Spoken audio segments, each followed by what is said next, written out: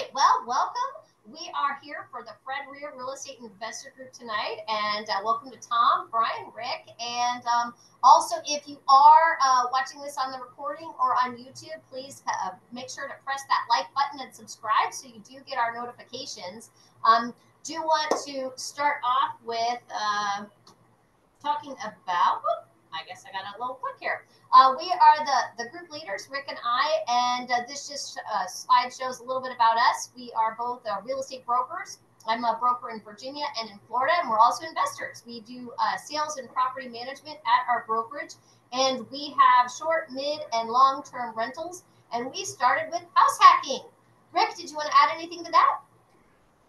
Yeah, now we're heavily involved in doing short-term rentals, and it's been quite a magical ride. Today was popcorn day, and we must have had 5, 6, 7 bookings. I think we have like 8 of them, actually. 8? Was it 8? Okay, it was crazy. It was like popcorn popping, and I guess, which is a blessing, because most of our bookings actually are taking place in the evening hours, like when people get home from work, after 5, 6 o'clock. And this is kind of very highly unusual to have them start to happen here on a Thursday starting around 12 o'clock. They started popping. So pretty wild, but we're loving it. And we're still in a happy place that we like short-term rentals and the feedback that we get doing it. So anyway.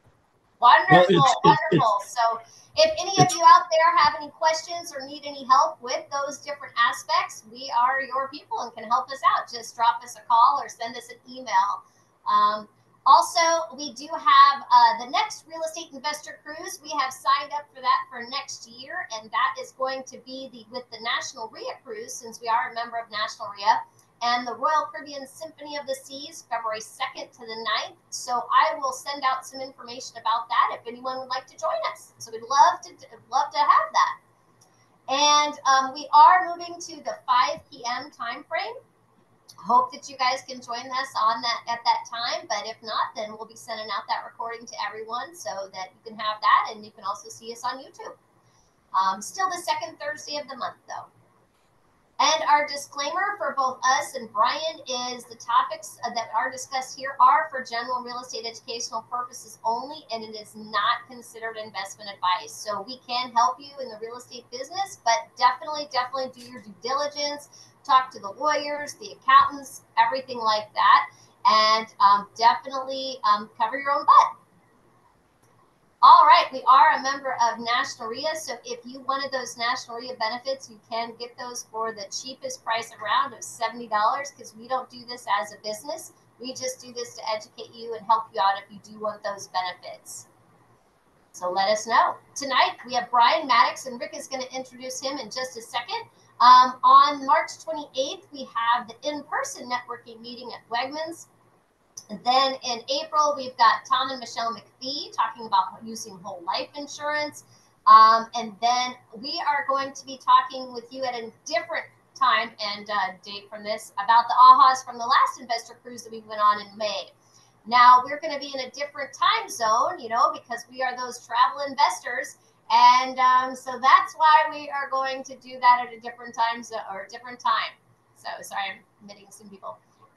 And so definitely check that out. And then Wendy is going to be joining us again. She actually hasn't talked to the group in a couple of years, so we wanted to have her back to talk with us about financing in this new normal. The crazy thing that the market that Brian's talking about today is going to be a little crazy. Okay, so what you want to do is you want to live like nobody else lives now so that you can live like no one else lives later. All right. Let me go ahead and let you introduce Brian. Excellent. So, Rick, go ahead and do that. Brian, I wish I could give you hugs through the computer, Zoom. They do thumbs up, but I don't know. I just feel like giving you a hug. I want to tell you how much I appreciate you coming to talk to us. And people, the best way to learn is to surround yourself like with successful people like Bryan, people who've been through the trenches, who've lived it. He's got 6 short-term rentals, and he is a very, very successful lender. So a little bit more about Bryan. He's been lending since 1997. So not quite as old as when dirt was invented, but he has some battle scars and he knows what he's talking about. He's been through a lot of ups and downs, like we all have, right? But he's lent almost 1 billion in mortgages, so that says a lot. Because it's like an attorney. You want experience in the courtroom. You want Bryan, who's done a lot of deals, because he's probably seen it all. So Bryan is not a sole entrepreneur. He works with a team, and he's helped over 1,000 clients in just a few years. He's ranked in the top 1% of lenders. I'm privileged to know him and appreciate him coming on our call. And he brings a unique perspective because he knows retail banking, he knows mortgage lending, but he's also a real estate investor. He does the 6 short-term rentals, and we know how much time consuming those can be.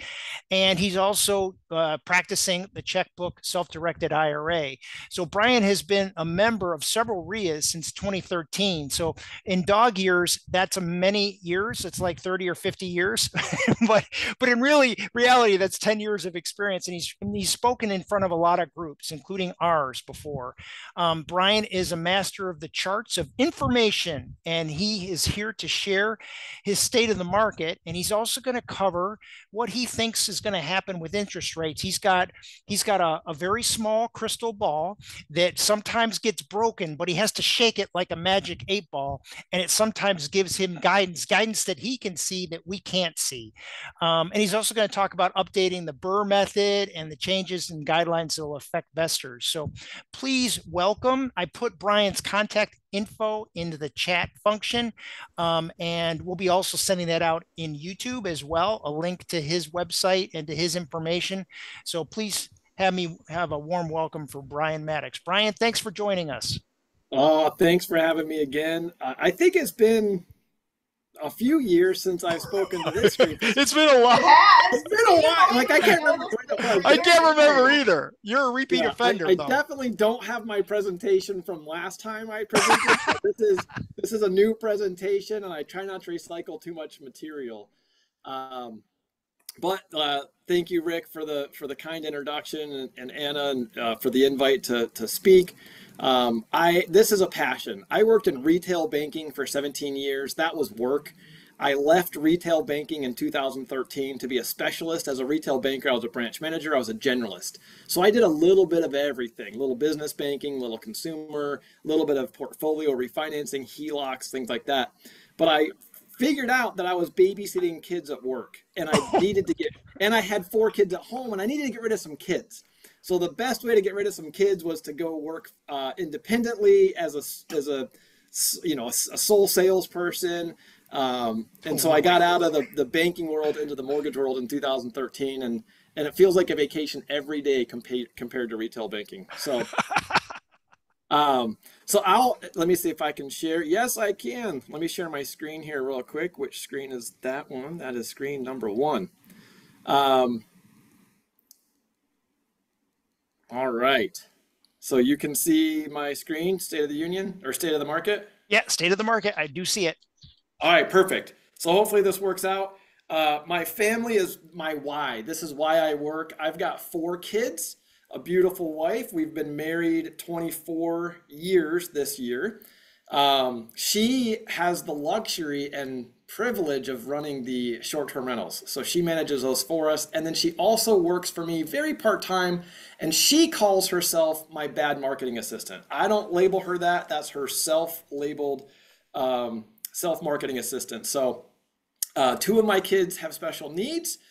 They both have Down syndrome. And so I don't have a number. I don't have a when I can retire because I don't know what their expenses will be. So I got to keep going. So I'll be working as long as I enjoy working, really. If I didn't want to work, I think we could make it at this point. We've got 6 properties.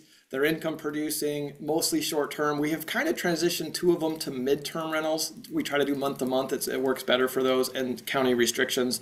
And then you can see my lovely hat there. I did not know that was in this slide. My wife made this slide. So my boy Chase here in the red, he does have leukemia. And we found that out in September last year. So he's been in treatment for 5 or 6 months. He's in remission. That's the goal for leukemia, is to get in remission in the first 30 days. And he inspires me to be a better human and to work out more, because he's still going to CrossFit even 5 months into treatment. So he's doing phenomenal.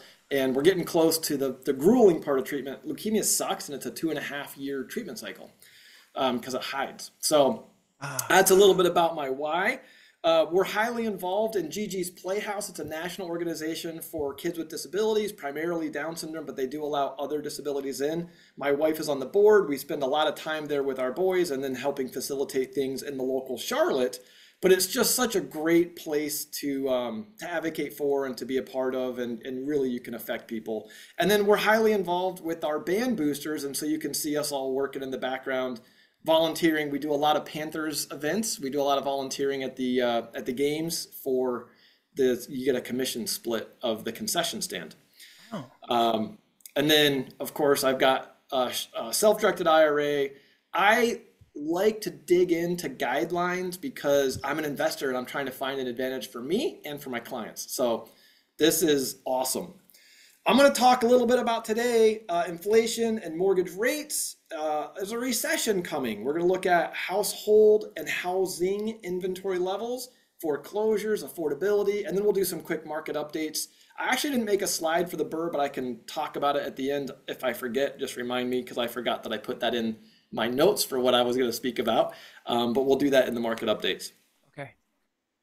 Okay, so inflation. What drives inflation and how does that affect mortgage rates? Well, mortgage rates are determined by inflation. And if you think about it, when you invest in a mortgage, it's a 30-year investment and you're promised a rate of return. Well, inflation erodes that return, right? If I put a 30-year investment at 5% and inflation ticks up to 7%, it means my 5% is a lot less valuable to me. So as inflation ticked up, we saw mortgage rates tick up to match. You have to incentivize the investors to say, hey, this is still a good deal. You should still invest in long-term mortgages.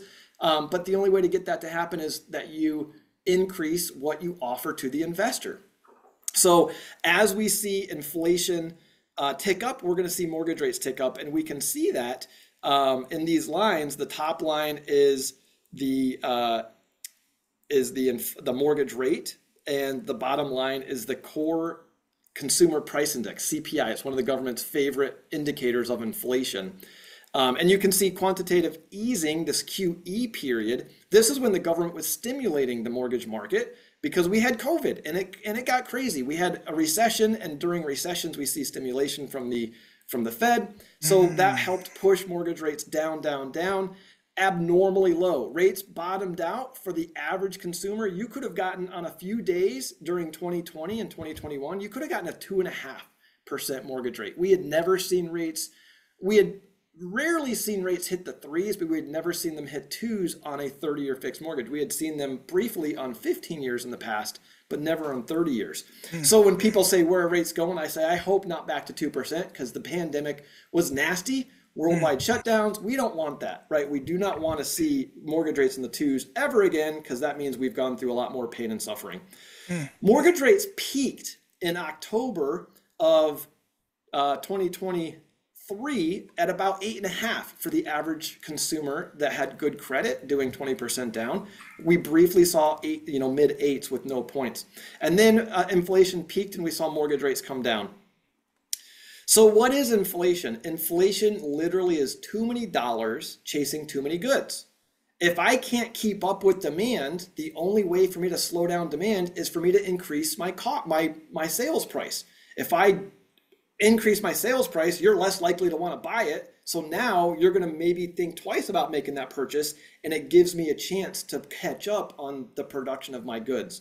So too many dollars chasing too few goods. So the Fed, they put the brakes on the economy by raising interest rates. That reduces the money supply. It makes it harder to qualify for loans because loans cost a little more. It allows the economy to start cooling off. That's their goal. Everybody probably agrees that the Fed started a little too late. They maybe didn't start raising rates soon enough, and inflation was kind of out of control because they thought, oh, this is transitory. This is caused because of supply chain issues. Remember all those ships? I remember that. Off the coast of of California. They couldn't dock. They couldn't deliver. Right. They couldn't deliver. All... And I remember it was there was a meme that was going around that was like Black Friday sales, and it had people on rowboats going towards the ship, right? Because that's where all the goods. That's were. where the product was. They weren't in the stores. So the Fed thought, you know what? As soon as supply chain issue, that's what caused inflation. It wasn't real inflation; it's transitory. It's because of things that have happened, and so they kind of, no, we're going to let this go. Well, turns out it was real inflation that was starting to brew, and they did not do anything about it.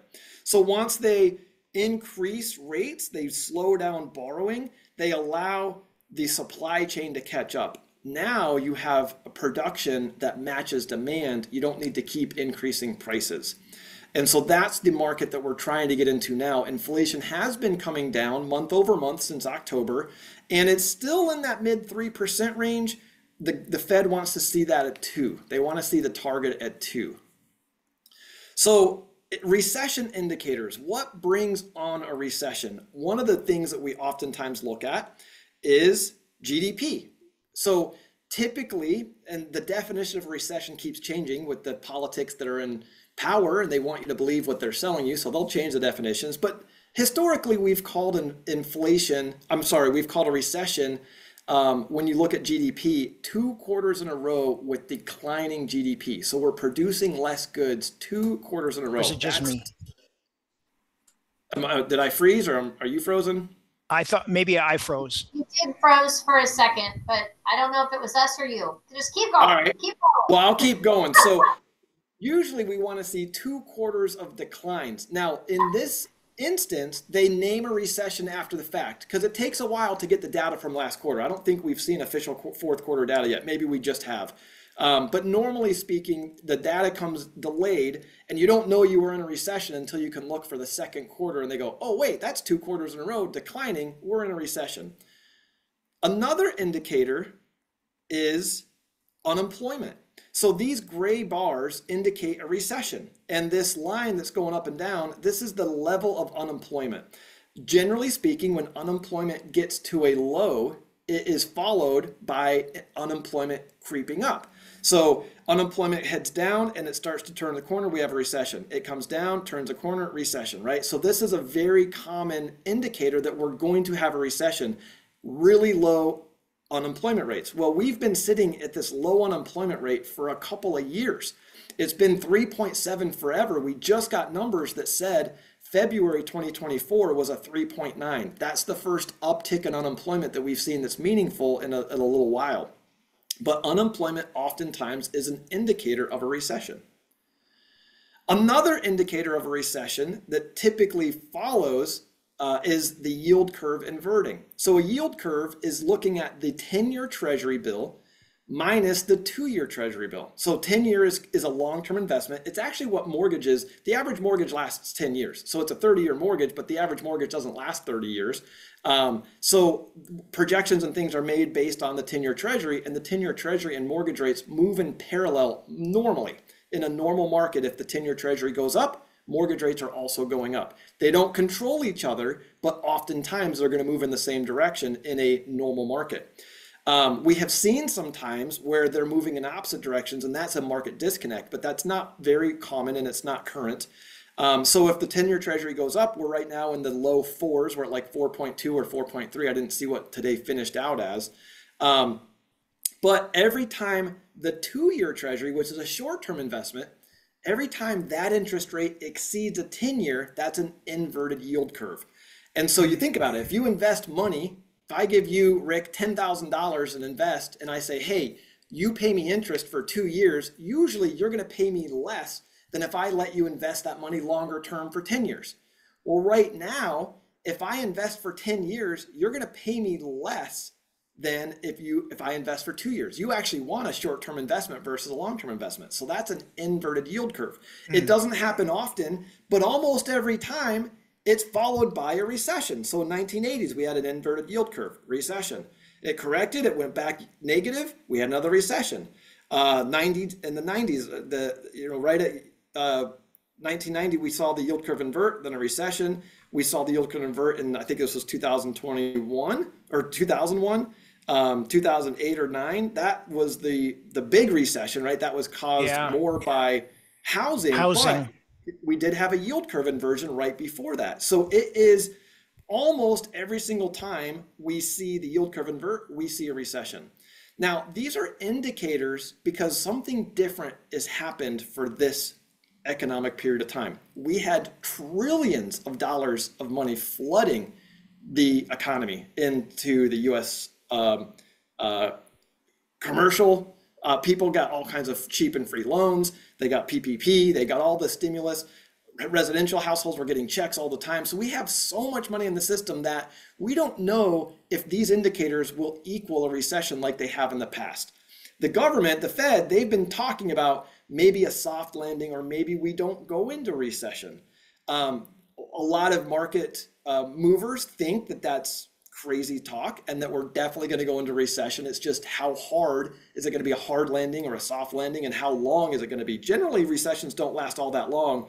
And most of the economists I've listened to think that we will probably see a recession, but it'll probably be a short recession. But again, all the metrics that we use are changed this time because of how much money is in the system, which is a crazy amount of money compared to the past.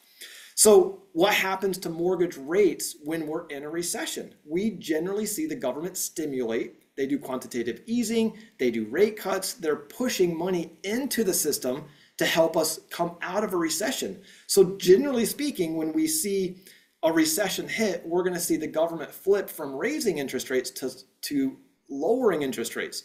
Now, they don't directly control mortgage rates, but that stimulus creates more money. It makes lending easier. And now we don't have to entice those investors as much because they're not scared of inflation anymore. They see the government is actively taking measures to curb inflation. So that gives you comfort and security as an investor for a long-term investment that I don't need as much of a premium. And so we almost always see interest rates come down during a recession.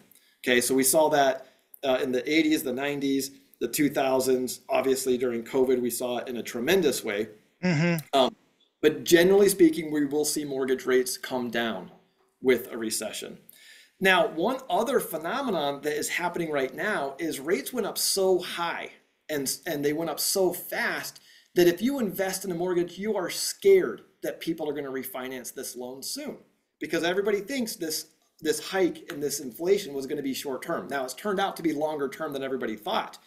But when you look at the difference between the 10-year treasury and a 30-year mortgage, on average, historically, we see 175 to 200 basis points. So 200 basis points would be 2% spread. Wow. So if the 10-year treasury today, it's at let's just say it's 4.3, we should see mortgage rates around 6.3 in a normal market. But we still have rates in the 7s, and that's because there's not a premium on servicing loans. When an investor, when Fannie Mae or Freddie Mac buys the mortgage from a mortgage company, they sell it to an investor pool. And that investor pool expects to get returns on that investment. But on average, it takes them 2 to 3 years to break even. Well, if in 2 to 3 years, rates aren't lower than 7%, everybody's going to be shocked because everybody thinks rates will be a lot lower in 2 to 3 years than they are right now. So most mortgages right now are not predicted to last 2 to 3 years. So a servicer is not willing to invest a high level of money into a mortgage today because you're just going to pay it off and I'm going to lose money. So we have to increase the premium. Normally, mortgages get about a 1% profit after it closes. That's the servicing premium. So if you take that away, if there's no value in servicing, you have to add it to the front end. So most of my investors, if they bought real estate since middle of 2022, they had to pay points where they did not used to pay points to get a loan. And the reason is an investment home is more risky, so it has a higher premium on the rate from Fannie Mae. We would offset that higher risk, that rate premium, with a higher interest rate so that you didn't have to come to the table with money. But right now, investors don't want to invest. They don't want to give us higher rates so that we can offset the risk of it being an investment home. We can offset that with a higher rate. So right now, average interest rate in America is about 7.2%, and that's with no points. Average interest rate for investors is about 8.5. So there's only like a 1 to 1.5% difference in interest rates. We normally see the difference in rates between owner occupants and investors closer to 2% difference, right? If I'm a homeowner, I might be able to get a 4% rate. If I'm an investor, I'd probably expect 5.5 to 6%. So it's usually 1.5 to 2% higher rate versus owner occupied. I don't have a rate in the 9s. Yeah. I was going to interject and ask, is there a spread difference on government-backed loans versus conventional loans? There can be a slight difference. Right now, government loans are a little bit cheaper than conventional loans. We can oftentimes get into the 6s with no points for government loans today. That's not always the case. They trade on 2 different markets. So we've got the MBS, that's the mortgage-backed securities, and then we've got the Ginnie Mae MBS. So it's a different pool of money. It's a different investor pool that buys those loans because it's a different risk than the conventional loans. So yeah, right. It's a great question. Owner-occupant loans versus investor loans kind of thing. Yeah, and you can do owner-occupant on the Freddie Fannie side, but you can also do non-owner-occupied. You can do your second homes and your investment homes. Government loans are always owner-occupied. Always, always, always. Or they were. VA loans, if a veteran moves, they can actually refinance their old house and they can still get a VA loan if they're paying off a VA loan.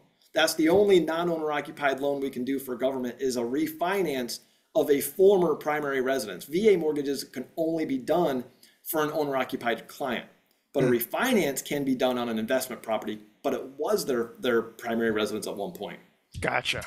Yeah, good question. So right now we are seeing this spread in that 300 basis point. Once the market normalizes, that spread, the fear of refinances will start to go away. And so we won't have to pay that premium on the front end, and we'll again see some premiums on the back end for holding these mortgages, and that'll help investors buy houses with not so many points. I've had to charge as many as 4 or 5 points to an investor on a Fannie Mae loan. It's crazy. Before 2022, I always had the ability to go up on rate to offset risk. Right now, I can't do that. I actually have an investor that will do that a little bit. And that's only been in the last 2 or 3 months that they're starting to have some no point options for investors come back. Okay. So I want to talk a little bit about inventory and housing bubble and real estate values, because a lot of clients will ask me, is this a good time to buy? Market values are so high. We just hit new all-time highs in January for real estate, right? So all-time highs, are we in a bubble or not? So I want to show you some data that shows, are we in a bubble or are we not in a bubble? So everyone focuses on 2007 to 2011 on new home builds, right? So new home builders, they lost their shirts with that oversupply of inventory, and they declined in their year-over-year production of new homes. So we have a bunch of years here. If you look at 2004, the blue line is household formations. So think, your kid moves out, they buy their own house, they just created a new household. The average home buyer, the average first-time home buyer this year is like 36. It used to be 33, but it's actually ticked up a couple of years to 36 right now. And when we look at household formations, we saw a slow decline in household formations. My next slide or actually, is it my next slide or a couple slides from now? We'll kind of show you why that happened. But we had a decline in household formations, but we had an increase in house completions. So we had a supply and demand problem, and that's really what triggered 2008 kind of mortgage crisis, right? It was a global issue.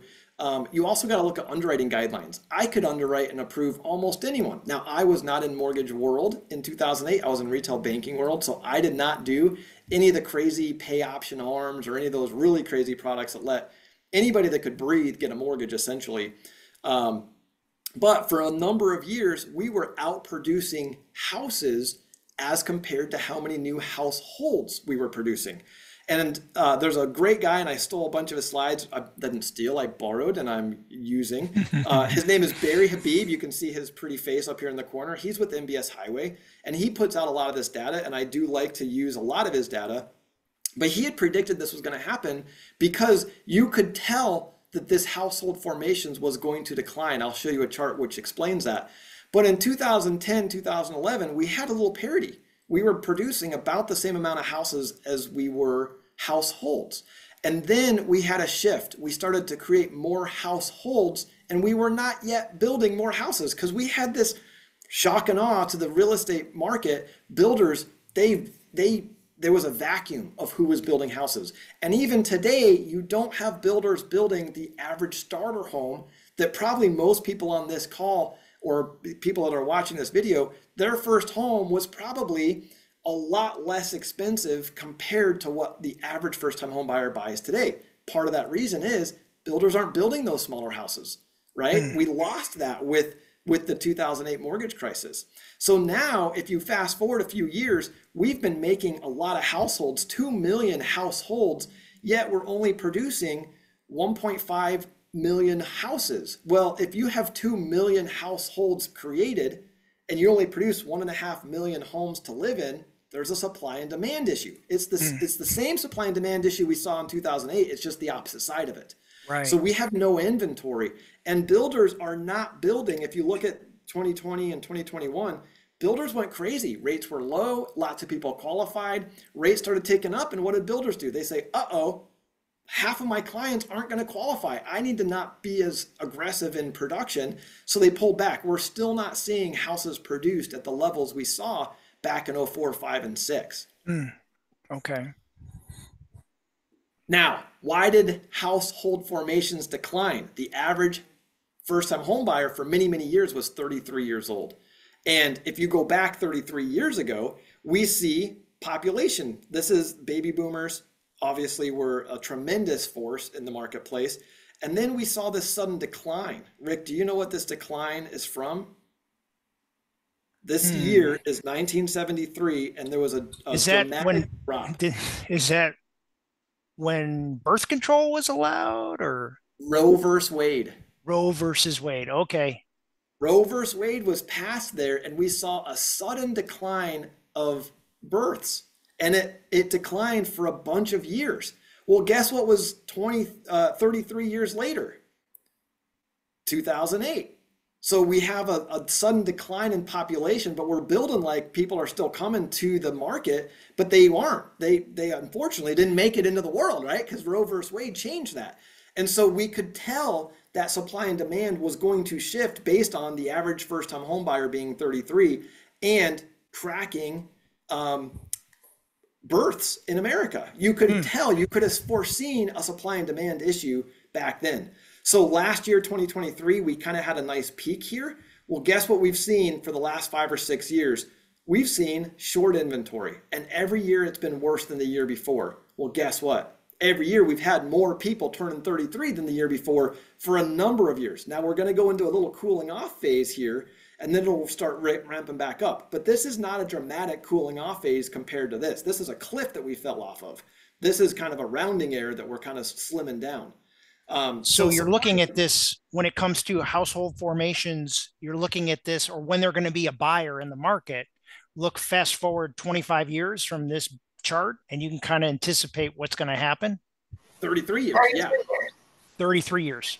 Yeah. Yep. So you can kind of tell how many households are going to be formed based on how many people were born 33 years ago.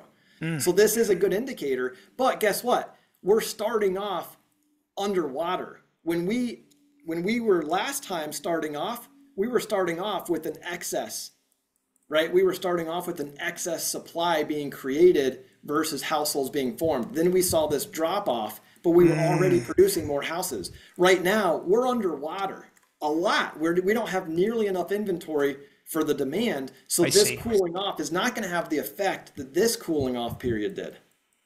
Make sense? Great charts. I love this. All right. Average equity in homes. We're going to talk about foreclosures right now. So this is 2022. The average home in America had 58% equity in it. We have trillions and trillions and trillions of dollars in equity in homes. I want to say it's something like $31 trillion in America in equity in our homes that are untapped. So when we talk about foreclosures, what happens on a foreclosure, Rick? You stop making payments. You can't sell your house, so you have to foreclose. You know what, bank? I can't afford it and I can't sell it. You can just have it back. So if we have this much equity, are we going to see a massive amount of foreclosures? No. Probably not. No. Inventory. Let's talk about supply and demand. So 2008, we had a population of 300 million people, and we had a tremendous amount of inventory on the market. We had 4 million homes on the market in 2008, 2009, a ton of inventory. Well, guess what the population has done? It has done nothing but go up, up, up, up. Right. And guess what inventory has done? It's done nothing but go down, down, down, down. Right. So now we have this huge gap. There's only about 1 million homes on the market right now. There's not that many homes, especially compared to where we were at the beginning of the housing crisis. So again, supply and demand, we're not going to have homes sitting empty. They're going to be occupied. It's something like a primary residence has like 0.3% vacancy rates, and investment homes have something like a 2 or a 3% vacancy rate currently today in the market. And those are both historically low, right? We don't have any homes sitting empty. There's not a lot of houses sitting empty, where back here we had all kinds of houses sitting empty. Supply and demand. Here's what the media will tell you. Dramatic increase. Foreclosure filings are up more than 150%. So Rick, if there are 10 houses being foreclosed, and then next year there's 25 houses being foreclosed on, that's a dramatic increase, right? But it's still only 25 houses. Right. 15 more than last year. Right. So here's January to January foreclosure activity for the last few years. 2023 was a little too new to get it on here. So we did see a very, very low in 2021 for foreclosures. Now, we had a moratorium. We weren't allowed to foreclose on homes for many, many places. So we dropped to historic lows on foreclosures. Pre-pandemic, we had almost 300,000 homes foreclosed on. I did find a slightly more updated chart that has 2023. This shows you delinquencies 30 and 60 day, that's the blue line. And this is probably, it might be all mortgages, or it might just be non-government. I'm not sure where the MBA got this chart, but I don't think it matters a ton. 90-day late payments. Listen, COVID, you could go into forbearance very easily. That's why we saw this ginormous spike up in delinquencies. It didn't report on credit, but you weren't current, so they're going to track that data. But you can see in 2019, all these quarters of foreclosures, the red, were huge compared to where we're at right now. We are not anywhere close to pre-pandemic foreclosure levels. And with so much demand and so much equity in homes, yes, there will be more opportunity, but it's not a floodgate that's about to open, in my guess. And if I look at the charts that show us this data, I'm not going to bank on the ability to go out and find a whole bunch of foreclosures. 2008, gotcha. There was a lot of foreclosures, right? This was the good times if you were a real estate investor and had money. Not a lot of real estate investors had money because they were some of the ones being foreclosed affected. On, unfortunately. Right. Unfortunately, yeah. So affordability, I wanted to talk a little bit about affordability. And I found this chart and I thought this was fascinating, because all you hear the media say right now is it's cheaper to rent than buy, right? If it's cheaper to rent than buy, how come a greater percentage of renters are spending more than 30% of their income on housing as compared to homeowners? Think about that for a second. Renters, so you take the income, 20 to 34,000, and 80% of earners that earn $20,000 to $34,000 are spending greater than 30% of their income on housing. Over 80%. Home ownership, if you are buying and you're in the 20 to 34,000 income range, you're like 55% of those income earners are spending greater than 30% of their income on housing. So I just thought this was a fascinating look at renters versus owners. And is home ownership really unaffordable? Well, as compared to rent, you got a lot more people renting beyond their means, or right. It's just expensive to rent, is my guess. Right. Right. And it, it's also revealing too. I mean, I think of on the owner side, you have, things will slowly increase. You'll have property insurance, you'll have property taxes, those will go up. And that's why the value is fairly flat to slowly increasing. Right. But on the renter side, you've got that supply demand equation, and the demand is just, high, and right. People are not moving. And so, yeah, and there was just a supply issue. So, or, yeah, that works out better for landlords. So Right. anyway, And we're building less houses, right? So there's less supply. inventory in the market. Yep. That's all supply and demand for rent. Rent is probably going to keep going up. I just read an article or a headline, I didn't see the article, that said Charlotte average rent is on the decline. Now, is it on decline, or is the rate of increase on decline? I didn't read the article to find out, because media, you can't just read the headline. You got to read the article to see if they spun the headline as clickbait. Right. And I don't click into enough of the articles, but I would imagine if you're a homeowner, you can more properly budget your expenses for housing than if you're a renter. If you look at like a 5-year or a 3-year period of time, renters, you're probably going to keep paying more and more and more every year. Right. Homeowning, you're not going to see a drastic increase in your cost. You're going to see slight increases with insurance. Some states worse than others right now. So if we look at a house, $240,000 house back in 2021 at 2.875% interest, you would have about $1,000 a month mortgage payment. Now, if you fast forward to 2023, we've seen some appreciation. So the value of the house has gone up, and we've seen rent or interest rates go up. And we would see an $1,800 increase to payment versus $1,000. That's an $800 increase in your mortgage payment. That's 80%. And the media is saying it's so unaffordable, so unaffordable. Yes, it is getting more and more unaffordable, but income levels have risen a lot since the pandemic. And if you were earning to qualify for this $1,000, usually you're at about 25% as a kind of a standard rule. So we use $4,000 income. If incomes have increased 15% since 2021, according to ADP, we only need to offset this increased mortgage payment. It's only a 20% increase in income. We had a 15% raise in salaries, right? So on affordability, it is higher than it was, but it's not so high that the masses can't afford the homes. Now, you've got to look very specifically in each market. I know Charlotte, it's getting to be a higher and higher income level to buy the average house. And I would think some of the more dense, populous areas in the Southeast, this is going to be a true statement. A lot of places, you've got to keep going further and further out to find that affordable home. But income levels have almost kept up with the higher interest rates and the higher real estate values. So you have a double whammy of increases on this side.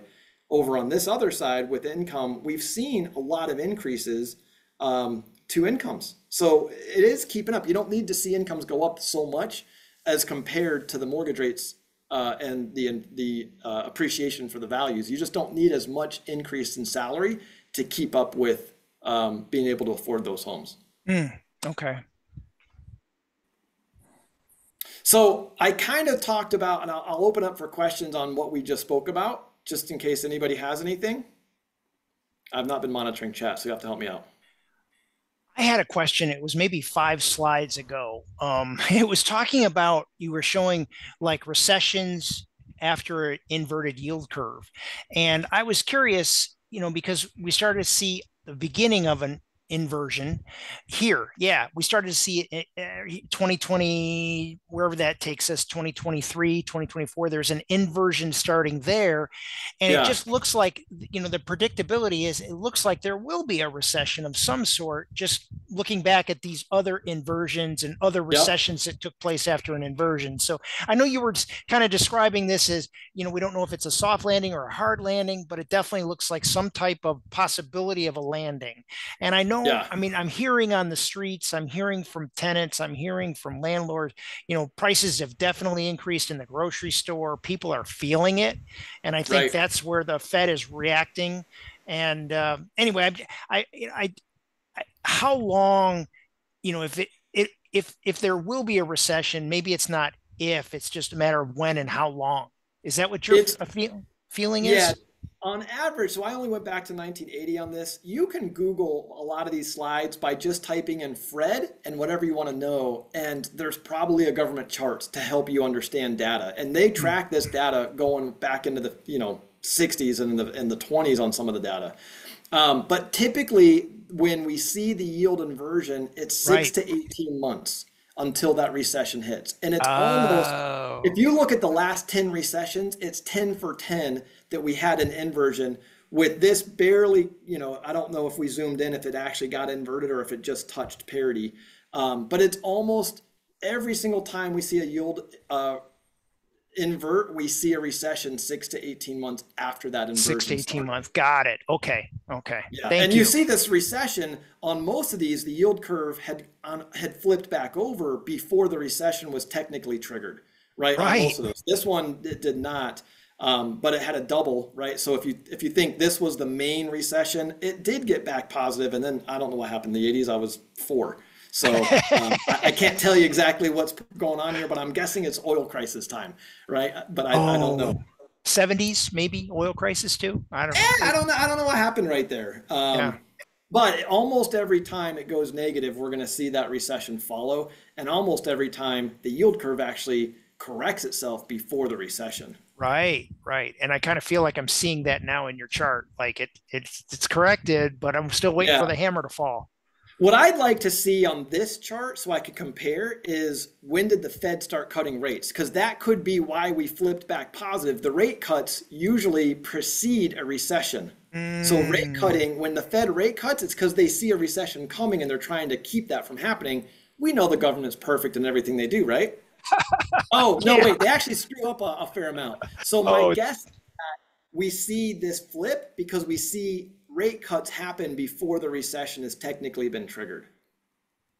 That's my guess. I'd love to see rate cuts in with this chart so we can understand that. Okay. Thank you. Hey, my pleasure. All right. So let's talk a little bit. Oh, sorry. I have been looking at the chat, and so there's not any other questions right now. So you're doing great. Great info. All right. So traditional products for real estate investors. You can buy an investment home if you own less than 4 properties. You can buy an investment home with 15% down. Once you own 4 mortgaged properties, you no longer have 15% down as an option. You have to do 20% down. Okay. Now, mortgaged properties is the question. How many mortgaged properties do you own? They don't ask how many mortgages do you have. So Rick, you could have bought 5 properties subject to existing financing. So none of the mortgages are in your name, but because you own a mortgaged property, you have 5 mortgaged properties. You'd have to put 20% down in that instance, even though there are 0 mortgages in your name. So it's how many mortgage properties. You also could have 1 blanket lien on 4 properties. That's 4 mortgaged properties, even though you only have 1 mortgage. So it's not how many mortgages you have, it's how many mortgaged properties do you own. I see. Okay. A second home is defined as a home you will stay in some of the year. Some is not defined beyond the word some. Some could be a day. Some could be a week or a month or a couple times a year. That's some. So if you purchase a property as a second home, you do need to furnish it because you got to be able to stay there. You cannot put a long-term tenant in there because that becomes very awkward to visit your property some of the year. Hey, I got to come stay on the couch for a couple of days. So that this counts as a second home, right? That's just an awkward conversation. And generally speaking, a second home should be 50 to 100 miles away from your primary residence. It's when underwriting considers what's a second home, they're asking, is this an escape? Is this a getaway? So if you own a lake house or a mountain cabin and it's only 20 or 30 miles away from you, that can be a second home. But I live in Charlotte, and if I bought a house in Matthews in a neighborhood, I'm not escaping anything. That is not a second home, right? It is very close to the city of Charlotte. Right. So generally speaking, 50 to 100 miles away, or it needs to be a destination. So if I live on the outskirts of Charlotte in Waxhaw, North Carolina, it's a suburb, I could probably buy a condo uptown and say that that's my escape. Even though it's probably only 15 miles away, it's a destination. It's an uptown condo. I'm going there for sporting events and shows and theater and whatever. It has to make sense. I did have a client buy a farm. It was out in the middle of nowhere, but it was only about 20 miles away from his primary residence. That counted as a second home. It's an escape. Huh.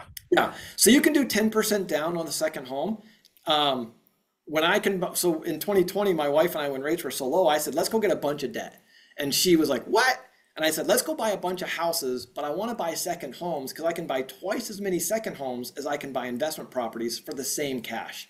So we bought places that we wanted to visit and travel anyways. Smart. Yeah. Why not? So I'm in Charlotte, North Carolina. Gatlinburg is a place that we like to go visit. Pigeon Forge. It's awesome. Why not buy a home there? earn income on it, you're allowed to Airbnb and to short-term rent your second home. That is totally fine. You just have to be able to stay some of the year. So you can't put a long-term tenant there, and you should furnish it so you can pop in and stay. But why not? If you have an area you want to go to, why not let other people pay your mortgage and you get to enjoy the fruits and labor and benefits of homeownership and appreciation? So I want to make sure I heard you correctly. You bought multiple second homes or just one second home? We have 6 second homes. Okay, clear as day now. Thank you. Now, I got Rich, you. Okay, now wait a minute, Bryan. Why didn't you tell us about this option? Well, I think it was because you were probably buying where you already lived, right? Well, we were going to live in it at that time, but you know, we like to go to other houses too. As long as you're going to stay there, if you're picking up a property for a short-term rental, you're going to stay there to set it up probably. That can be a second home. That's beautiful. So, That's beautiful. So how long do you have to stay there again? 2 weeks? Some of the year. Some is not defined. You don't have to stay 2 Oh, weeks. okay. I thought for some reason I read somewhere it was 2 weeks. Awesome. You'll cool. hear We people might be make doing up that rules. sooner or later. What'd you say? Yeah, you'll hear people make up rules, right? And some banks, you know, if I'm a bank, I can have a bank overlay. It's my money, and I might decide that you have to stay 2 weeks for it to count as a second home. That's a bank overlay. Fannie and Freddie don't have that rule, but a bank can create that rule if they so choose. Okay. That's called a bank overlay. They're just being I more think we need restrictive one in with their Charleston, dollars. babe. Sorry? I said I think we need one in Charleston. Yeah, that would be nice. There you go. Every second home can qualify as an investment home, but not every investment home can qualify as a second home. It's got to pass that sniff test of, is this real, right? 5% down, owner occupied in multifamily. Fannie and Freddie changed the rules on multifamily. You used to have to put 25% down on anything that was 2, 3, or 4 units. Unless you qualified for an income restricted program, you could buy a duplex with 15% down. Well, Fannie and Freddie both recently made a change that you can buy a multifamily property with 5% down as long as you're going to stay in one of the units for 12 months. Interesting. That is a big change. Before, you could only do that with FHA. You could do 3.5% down, but you're only allowed one FHA loan. So you couldn't buy a second multifamily property with FHA unless you moved more than 100 miles away for work. And so now Fannie and Freddie allowing you to move, you could move every year and do 5% down on a quadplex. It's a great way to consider buying real estate. 5% down is a lot less than 20% down. Now you can also do owner occupied. Rick, I have a house that I bought with a family friend. It is in Matthews, North Carolina. I use that as an example on purpose. It's not a second home. I should have to put 20% down on that. But I put a family friend on the mortgage, and she lived in the house for the first year. She house hacked and she rented out a couple of the rooms. So because she was owner occupying, she didn't have any income and she barely had any credit. But I was able to buy that house with her at owner occupied rates and with 5% down because she was living in the property for a year. So you're not going to do this with a random Joe off the street. Right, family, totally. Kids, niece, yep. Yeah. Buy a house 5% down, put them on the mortgage, and have them live in the property for the first 12 months. College students, beautiful. Are they going to college? Would you rather pay a dorm rent or would you rather own a home that appreciates and might pay for college for you? Right? Put your 18-year-old student with zero credit, put them on the mortgage. They don't need income. They don't need credit on a conventional loan. It's based on your income and your credit. Love that. So that's why I've got this 5% down owner occupied. Love it. 5% down family opportunity mortgage. If you have a parent that does not qualify financially to purchase their own home. So think, mom and dad passed, mom can't afford the house, she's got to sell it. She's on reduced Social Security and she can't qualify to purchase a home on her own. You can buy that house for her. She does not need to be on the deed. She does need to live there for at least 12 months, but you can buy that for her as a primary resident with 5% down and owner occupied interest rates, not investor interest rates. Love it. Family opportunity mortgage is not a technical term. It's kind of like it's just what it's known as in the mortgage industry. And I've done multiple of these where, and I got one client, he moves his mom every year. 5% down. Mom, you're moving. I'm paying for it, but you're moving, right? It's way cheaper than 20% down. Also, you can always buy a primary residence, even if you have 10 mortgages. Let that sink in. So Fannie Freddie limit you to 10 mortgages unless you're buying a primary residence. So you can buy a primary residence. Home? Second home, you're limited to 10 because that's not owner occupied. So if you've got 10 houses, 10 second homes or 10 total homes? 10 mortgaged properties. Oh, okay. Well, then that yeah, if this is going to be your 11th home, I can't finance that through Fannie and Freddie on a second home. I have to go non-QM. Yeah. But if I go buy myself or if I buy my mom a home, even if I have 10 mortgages, I can buy an 11th house using Fannie Mae 5% down money. And then we already spoke about multifamily. Right. I'm going to go over this slide really quick because I know we're right at 6 o'clock. So non-traditional products, you've got your foreign nationals. Think of your Canadians, your people overseas buying houses. We can do mortgages for them. 1 day out of bankruptcy or foreclosure. Now, it's not going to be cheap. You're going to pay some money if you get a mortgage, and you're going to need to put down more. You're not putting 5% down on a 1 day out of bankruptcy or foreclosure. No doc or debt service ratio or DSCR, which is debt service coverage ratio. These are as close to stated income as we've got right now, where we're looking at the rental income versus the mortgage payment. It is credit driven, but if you can find a deal, and it's the bigger the house sales price, the harder it is for these numbers to work. And that's true for any investment home on a long-term rental. The more expensive the home, the less likely you are to cover the rent, have the rent cover the mortgage payment. It's just harder to do at a $400,000 or $500,000 house. Jumbo mortgages, anything over 766. 40-year mortgages, it's a 10-year interest-only term and then a 30-year repayment term. So we can sometimes on a DSCR, we can do an interest-only DSCR. If we're not getting the mortgage payment covered with our DSCR loans, then we can switch it to interest only to help you qualify on that route. Interesting.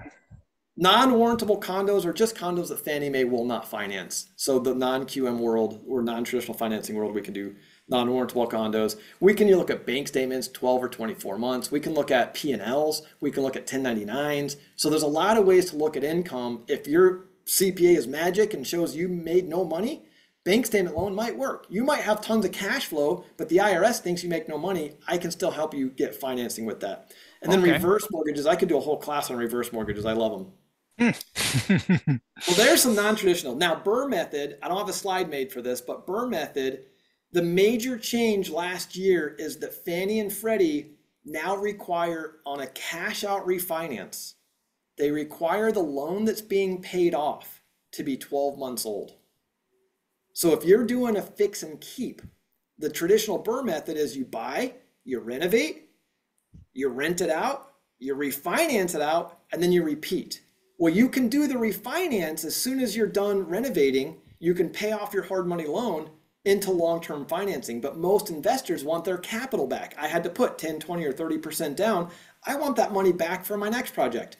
You cannot do a cash out refinance using Fannie or Freddie money if the loan that's being paid off is not 12 months old. So the loan has a seasoning period now. Now, subject to, can you buy that property subject to the existing financing, get a hard money second mortgage, do your renovations, and then we pay off the subject to mortgage on your cash out refinance? That could be a way to put money in your pocket quicker. Or I have second mortgages on investment properties now. I've got it's a conforming loan, so it has to meet Fannie and Freddie guidelines, but it can be a fixed second mortgage on investment properties up to 70% of the value. And I have a non-QM second mortgage coming. I don't know what the guidelines are going to be. I've been told it should come next quarter, so it could be April, it could be June, but we'll have a non-QM second mortgage of some sort to talk about in the future. Interesting.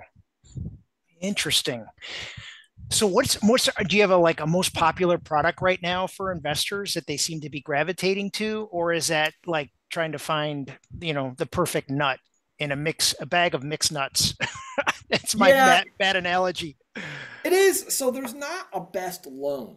There's only the best loan for your situation. Right? So if everybody's situation's different. Everybody's situation is different. If you can verify income, you probably should go Fannie Freddie. It's cheaper. If you've already got 10 properties, you still got to go non-QM.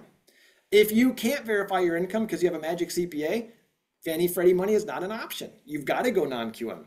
So I do a lot of DSCR loans. That's very popular with investors. I do a lot of traditional financing. I do a lot of cash out refinances, even at today's rates. Do you know why? There's a tremendous amount of equity in homes. And if there's a tremendous amount of equity in homes, that is unemployed Benjamins, right? So if the average home in America has 60% equity and you've got a low rate at 4%, but you've got a ton of assets that you can't use to make you more money, there's opportunity cost. You're losing money by keeping your low interest rate. Right. Or keeping so I it do in the a lot home. of cash out refinances. I'm putting money back in investors' pockets because they're going to get more deals. And guess what? 2 homes appreciating is probably better than 1, even if they're appreciating with higher interest rates. Because the interest rates, your mortgage payment's going to go down with every payment. Your appreciation is going to go up every month, hopefully. And so sometimes we get stuck on, oh, but I got a great rate. What's your opportunity cost? What are you losing out on by not tapping into that equity in your home? Also, I have a second mortgage. So sometimes, let's just do a second mortgage. I can't go as high on the loan to value, but at least I can put money in your pocket so you can go use that money to keep making more money. Great. So now, do you see interest rates kind of pretty much staying where they are now? So we're probably going to see, everybody's predicting, Fannie Mae, Mortgage Bankers Association, National Association of Realtors, they're all predicting low 6s or high 5s by the end of this year. So we'll likely see the Fed cut interest rates sometime this summer. Every month, it's getting pushed back later because the inflation's not coming down as much. The jobs market is staying strong. So we're likely to see interest rates come down from the Fed. Maybe June or July is kind of the earliest we think at this point. No longer is May on the table. It's only like a 40 or a 50% chance that we'll see a cut in May. But once we see the Fed start to cut, that's a stimulation, and they're going to usually see mortgage rates come down because investors now are recognizing the Fed's taking action to fight inflation. So that's what triggers mortgage rates coming down. I don't and know then how we get fast. into this supply issue too. So interest rates come down. Now you got more people saying, "Oh, this is the time to buy," and then prices go up. So it's just like, oh my gosh, there's a catch-22. Interest rates can be fixed. You can't fix overpaying for a house. Right? Early 2022, the average home in America sold for 103% of list price. Right. You can't refinance that money back. But if the interest rate's high today and tomorrow interest rates are lower, we can fix interest rates later. This is the better time to buy with higher rates because there's less people actually shopping. Yeah, I've seen that. Yeah. Yeah. A lot less motive, there's not multiple offer. I mean, there's still offers, that don't get me wrong, but the original list price to actual sales price has actually come down to, like you said, it's not 103%. It's coming in at 97, 96, 98. I think it's 98 is the current average. So there's about a 2% wiggle room. And I'd always advise take that in closing costs, not in reduced sales price. It's going to be more fruitful for you if you take the cash. If you're using financing, take it in closing costs instead of reducing the sales price. So where do you do your loans? What states do you practice? Yeah, great question. So I'm licensed in 13 states, the whole Southeast, Texas, Colorado, California, Arkansas, Maryland, Michigan. And I think that's about it. Virginia? And then the whole Southeast.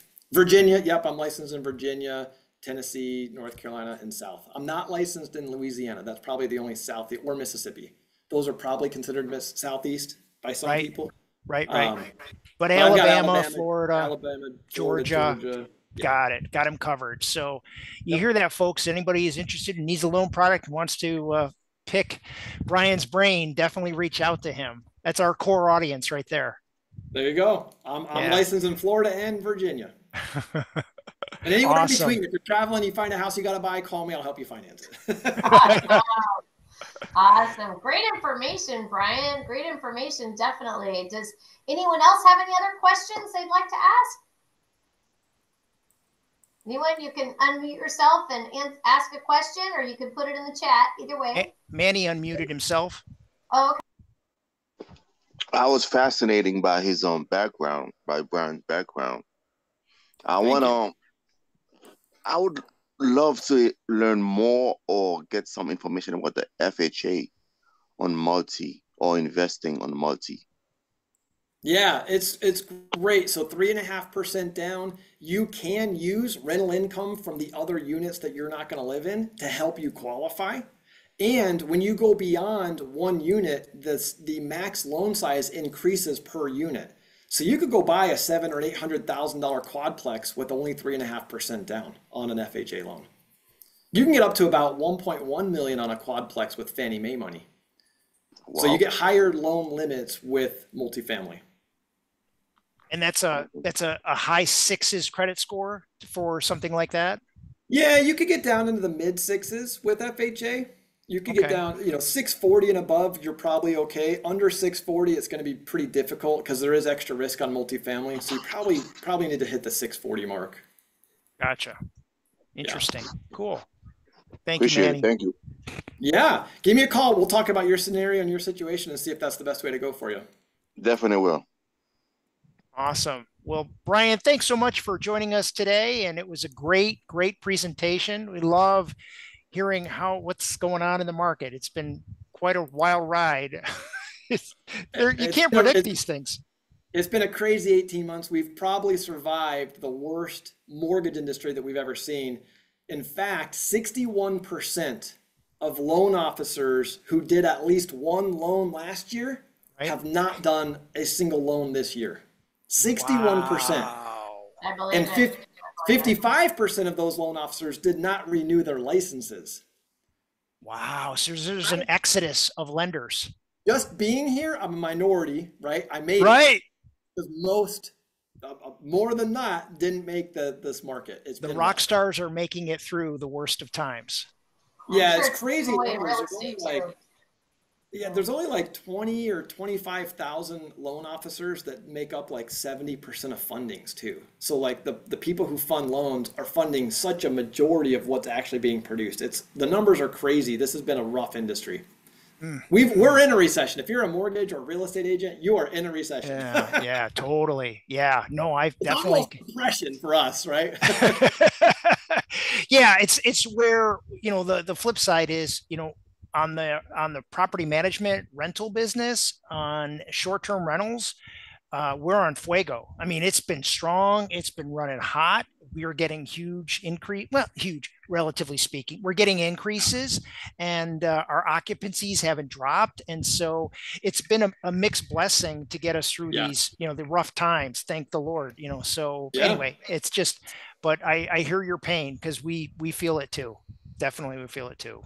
I think once we see rates get back to the fives, so maybe the end of this year, sometime beginning of next year, I think we start to see the masses not afraid to purchase. But if you got a 3% mortgage and you call me and I say 7, that's more than double. I don't have to move. I don't want to move. I'm not going to move. And there's a huge amount of people that are frozen in their homes because they've got great interest rates. The fives is when the experts, think that we'll start to see a majority of those people willing to come back to the market. So I think inventory levels will continue to shrink for a period of time before rates get low enough that you get existing inventory to come back to the market. Good. Interesting. Yeah. Great. Well, thank you. Thank you for today's presentation. It's been awesome. And we'll be posting this to YouTube very soon. Hey, I love it. Thank you for inviting me, and I will see you again. All right. Thank you, Take Bryan. care. Definitely. See you tomorrow morning. All right. Talk to you later. Awesome info. Bye-bye. Bye.